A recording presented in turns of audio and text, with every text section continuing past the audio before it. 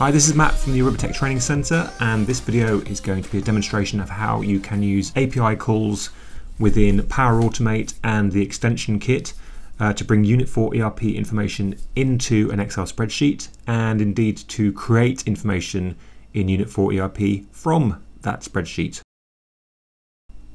In this first example, the URL assigned to the Get Courses button will trigger a Power Automate flow which performs a GET request on the attribute values object to get a list of training course attribute values that have been updated in the last month. The Power Automate flow will pass the response and fill the table with each value it finds.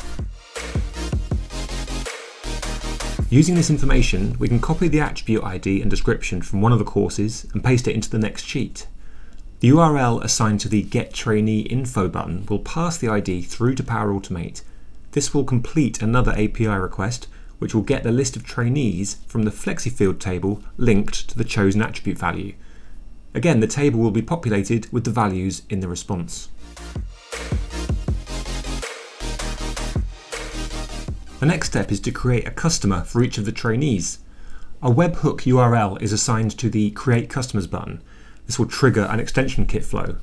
Extension kit will take the values from each trainee line, make amendments to some values using its liquid scripting function, and then make a post request to the customer's API endpoint with all the customer information.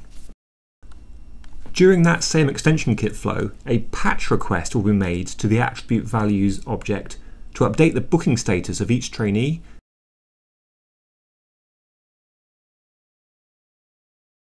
and to change the attribute value status to closed.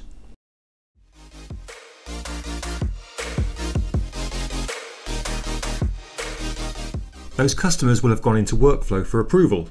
We can trigger an API GET request to the workflow transactions object to find any customers with an ID beginning with EK to see if the customers have been created properly. And if we look in the system, we can see those customers as active items awaiting approval.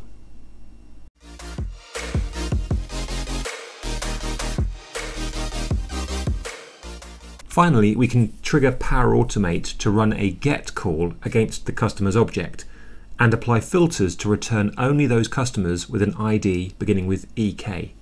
Note the course attribute value has been entered into the customer record to link the two elements together.